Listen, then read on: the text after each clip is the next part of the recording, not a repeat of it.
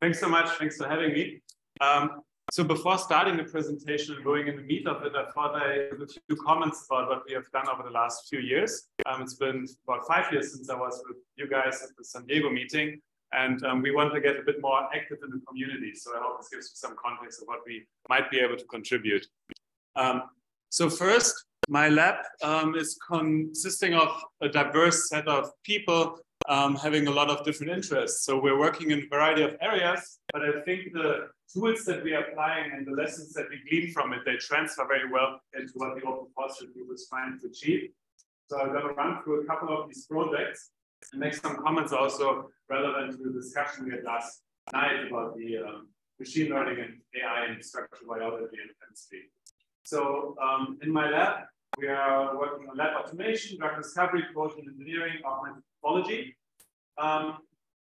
And we are also in this consortium, which I'm running, which is called the Consortium of Molecular Designs. We're trying to have very close test and build cycles together with chemical engineers and biology colleagues.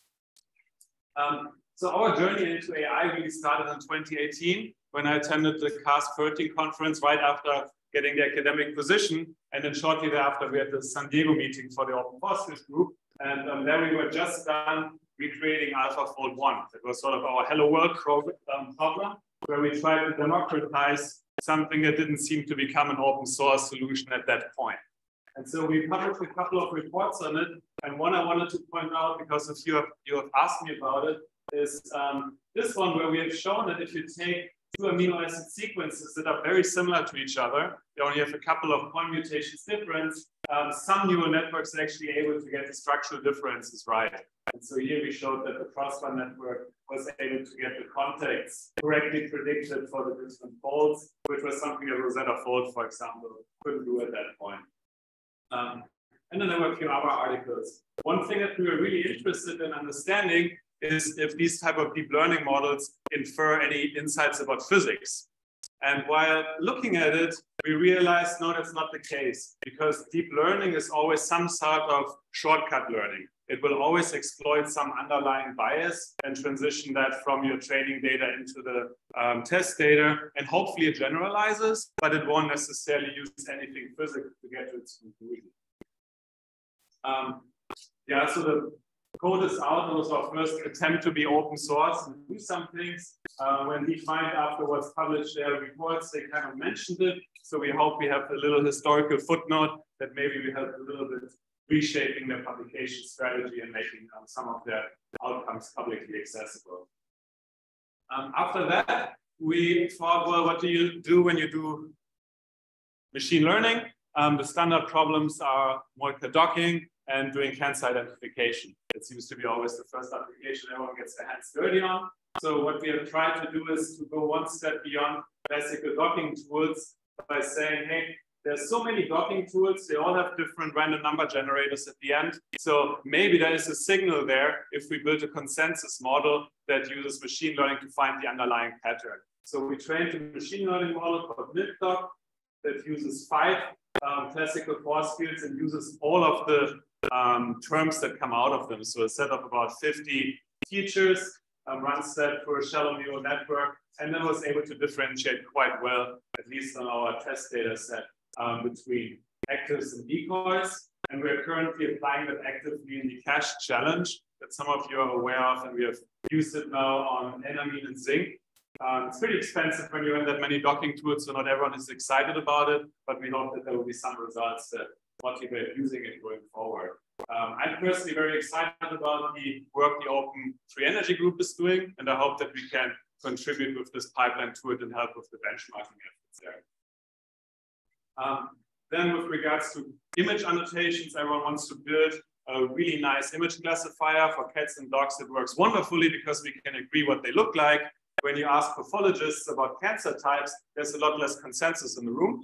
And so why for the last 15 years has no one been able to put a clinical approved prostate cancer machine learning model into operation? It's a good question. We wrote a review paper, it's about to come out, where we show that the problem is really that there are no unbiased data sets. And the bias that exists between a pathologist looking at an image in this orientation and that orientation is as bad as the difference between pathologist and the best AI that you can have today. So very interesting. It opens up the question to what type of data sets do you need to use if there is bias in the data and you want to capture something that has clinical relevance. And I think there are some insights learned here that can transfer in our machine learning situations as well.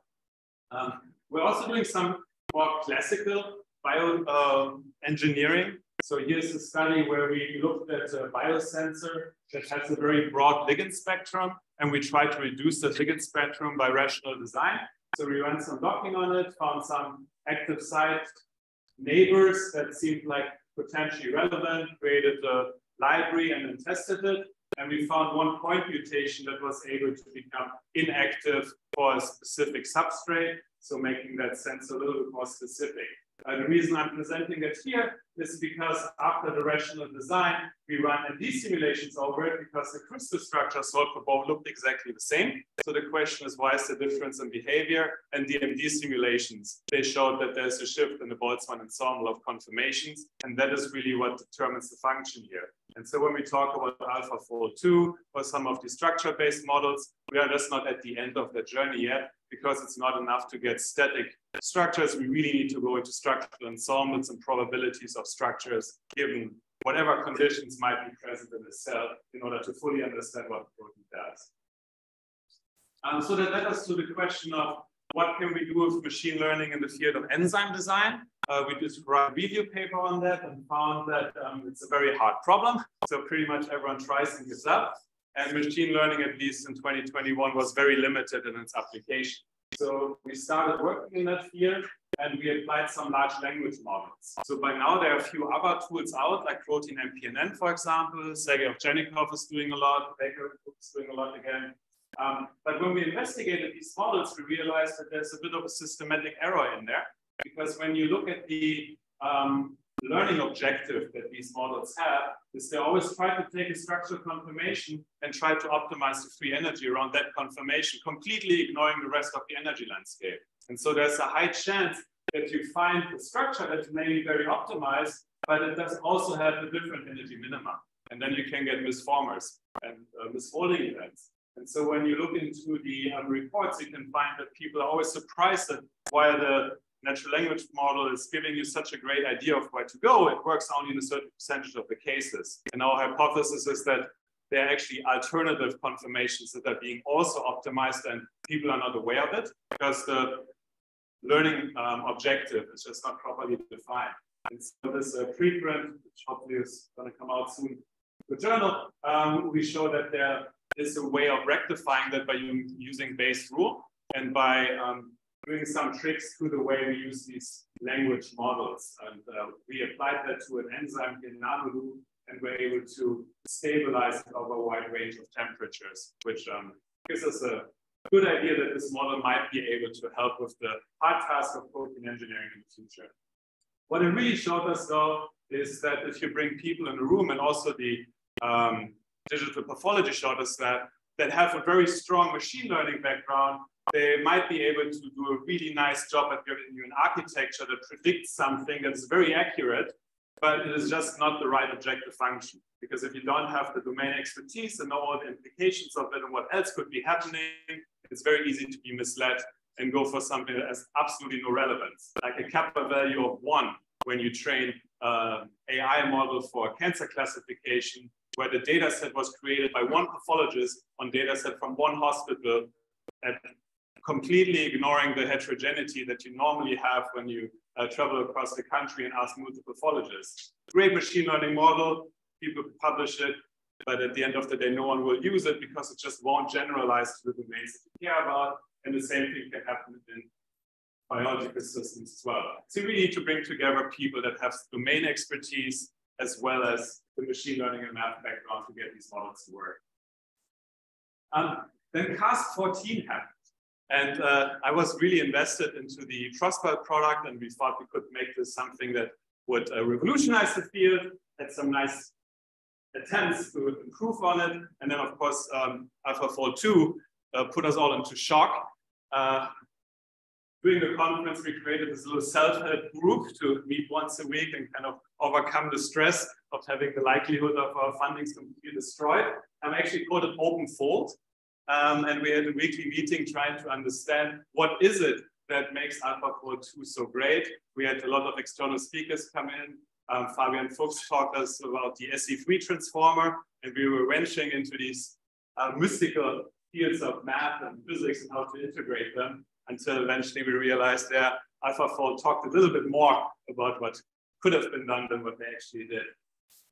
The interesting thing is, of course, that these concepts like SE3 equivariance are very powerful and can be used in other contexts. However, in these discussions, we realized that retraining AlphaFold 2 would be too expensive for the resources that we had. I checked this morning who is left from the group, and the only one left in our Slack channel was Mohammed. I guess he liked OpenFold, so he stuck with it afterwards. Good. We stuck with equivariance instead. One thing maybe that I learned, and one of you pointed that out to me, is that if I come up with good names, I should do a better job of announcing them to people. And so here's the model of our lab. We call it the data rhinos, because we created this integrated data science path at BYU, where we take students that are very promising STEM students, like Bryce, who's co-presenting with me. He worked with me on the Prosper model since 2018, and then give them the ability to work in consortia, ideally with industry partners together, so that they come out at the end with a degree where they have a data science applied background that helps them to become real contributors for the rest of their career. And so I like the tagline, we're creating unicorns, only real ones, tougher ones, right? So I don't like the puny little mystical animal with that little neck and the big horn, which is to be stable. Data rhinos, that's great. Anyway, so one thing we also did is we were very heavily invested in a company called Zonto that does lab automation. Chief Science Officer at that organization, we were just acquired by Brooker 2 weeks ago, which is nice because it gives us some funding routes that I didn't have before. And so due to that, I'm able to fund the consortium, make the design a little bit better at BYU, and for example, contribute Bryce for the next 3 years to the Open Force Field Initiative, and have them work with you on some projects that will hopefully enable science on a larger scale. Can I ask you to be a little bit closer to that? Yes, for sure. I forgot that I'm picked up somewhere.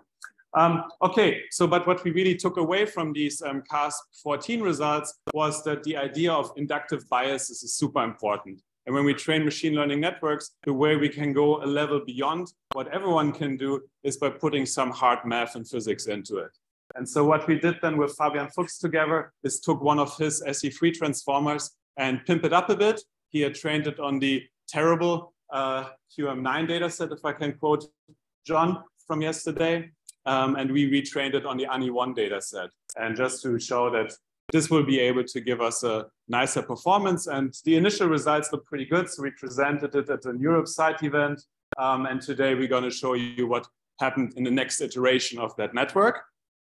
Before pointing that out, I just want to also highlight a different area of application, because the question came up yesterday: when will ML replace normal MD simulations for force fields in our domain? I don't know in our domain, but we wrote a review paper on what happens in the field of molecular simulations for molten salts. And in that area, we see an exponential growth of purely ML-based simulations, because they need to have very polarizable force fields, and you can only get that with AIMD. And all this ab initio stuff is always limited to 100 atoms, few picosecond simulations. It's not enough to get them the thermophysical properties that they want. And so they're applying right now all types of crazy potentials that have a bunch of underlying systematic errors. So one thing that they love to do is run an MD simulation, an ab initio, the DFT one, and then they fit a Bela-Parinello system on it, which was optimized for single atomic types. And when you read the literature, you will always see them say, this works great for 2 species molten salt, but when they go to 4 or 5 atomic species, it completely breaks, because the input vectors are hard-coded to correspond to an average chemical environment, which obviously shifts inside of the simulation box. But they haven't quite caught up on that yet.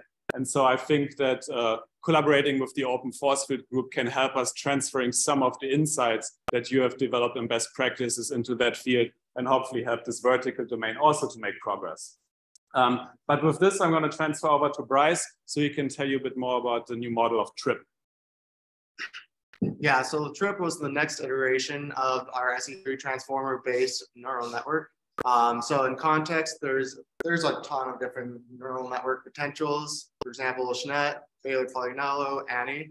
But the majority of these neural networks, they only work with scalar type features, which for molten salt simulations, you need polarizable force fields, which these scalar networks can't predict the dipole moments correctly. And another big limitation of these is that a lot of them require handcrafted input features using symmetry functions. So what we wanted to do is instead work with an equivariant type neural network, which has a very strong mathematical foundation based off of spherical tensors, which transform covariantly under rotation. So an example of why these are useful is equivariance is a principle that allows physical properties to be encoded. So for example, in this figure in the bottom right, it diagrams what exactly equivariance can mean. So if you go down, then you calculate forces on a molecular system, and then go right, you can rotate those forces, but you end up getting the same forces as if you had first rotated the system and then evaluated the forces. So you can generalize this beyond just vectors to higher order geometrical objects, these tensors that we work with.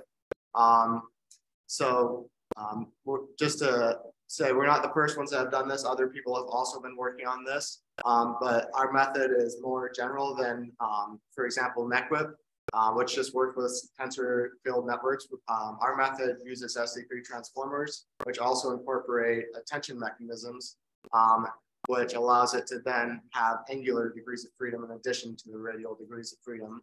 So some of the features of our network is we trained it on the Annie 1X data set, which supports carbon, hydrogen, nitrogen, and oxygen species. And we use an atom agnostic architecture, which is something that we don't really see many other people do. And what I mean by atom agnostic is that the majority of our parameters are shared between atomic species. The only atomic species dependent layer is the species embedding.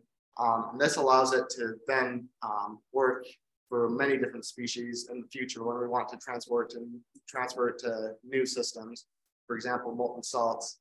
The problem with like Baylor Polygonello is that as you increase the atomic species, the input vector increases dramatically, and so does your parameter count. So by having this species agnostic architecture, you're able to limit the parameters and then also allow information to be generalized between atomic species.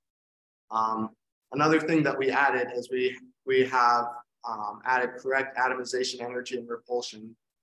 As someone mentioned yesterday, if you run with the Annie potentials, you can end up with fusion. And we've corrected that by adding a nuclear repulsion term.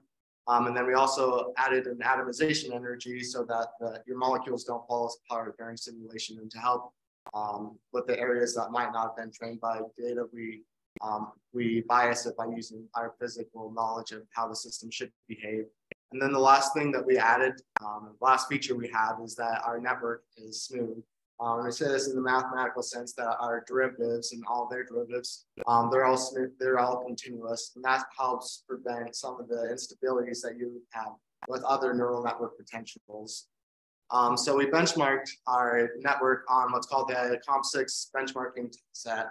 And this generalizes beyond the molecules that are in the training set. So it has larger molecules that the network wasn't trained on. So it really gives you an idea of how well your network can generalize beyond the molecules it's trained on. That's one of the things that a lot of the network potentials struggle with now, is that they're trained on a very small collection of molecules, just in different conformations in the test set. It's just different conformations of the same molecule. But to have a general potential, you want to be able to say, how will this potential work on molecules it's never seen? And we find that our network performs better than Annie 1X, Annie 1, all the other published methods. And we're really excited about that because it means that we're going in the right direction and that our architecture has potential. We also did energy surface scans of H2O. And this kind of diagrams what I was saying earlier about the atomization energies and the nuclear repulsion, because if you look at that, all three of these different methods for calculating the energies, they all have the same similar minimum around 1 angstrom. But if you look at Annie, if you go smaller than 1 angstrom, then it actually doesn't have the repulsion term that you'd expect from physically, that DFT does. But our method does have that because we have hard-coded that into our architecture. And then another issue is that if you start pulling it apart, then you end up with another minimum, which isn't physically realistic. But our potential overcomes that issue by having the correct atomization energy. We also did a torsion scan of ephedrine, and we found that our method got slightly higher RMSE values, and that we were able to predict the correct structure of the torsion scan. We're hoping to benchmark it on the bigger data set of torsion scans that was introduced yesterday, though.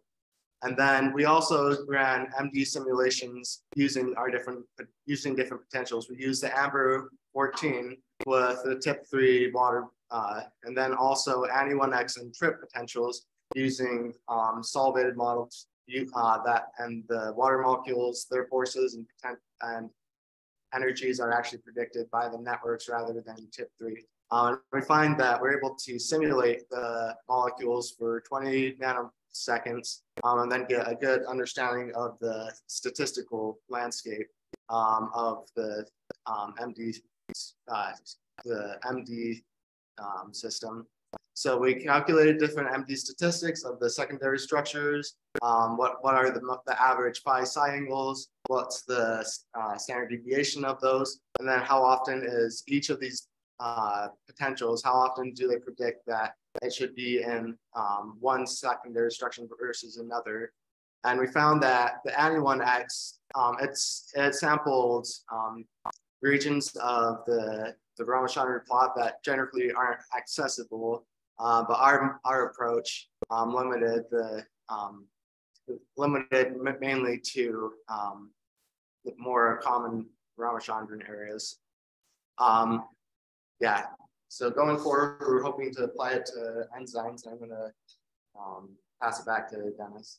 Just a quick conclusion. So thanks, Bryce. I think the potential has a lot of potential. The question is now, which data set do we need to train it on to get something really important out of it? One thing we hope is that by teaming up with Open Force Field, some groups from the molten salt community will feel more inclined to share their trajectories. Right now, everyone runs these expensive trajectories and locks them up, which I think is a waste. We could train on those and then really expand the network to different atomic species. Like Bryce mentioned, transfer learning is completely possible. You don't have to retrain anything. You take the model as is and fine-tune it on the next atomic species, and it shouldn't lose its ability to work on the initial data set. Yeah, and then of course, it opens up the door to reactive force fields, which I'm really interested in for the case of enzyme design.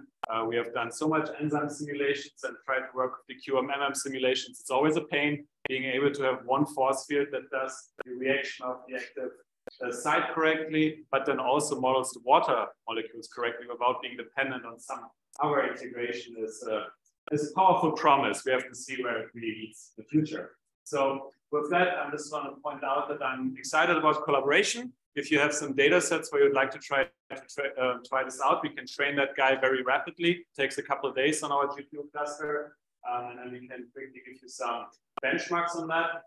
And we hope that together we'll define some best practices that will inform our collaborators and colleagues in domains that have not yet the 40 years-ish of experience that we have with water models and solvents here. So with that, I'm at the end of the presentation. Thank you for your attention.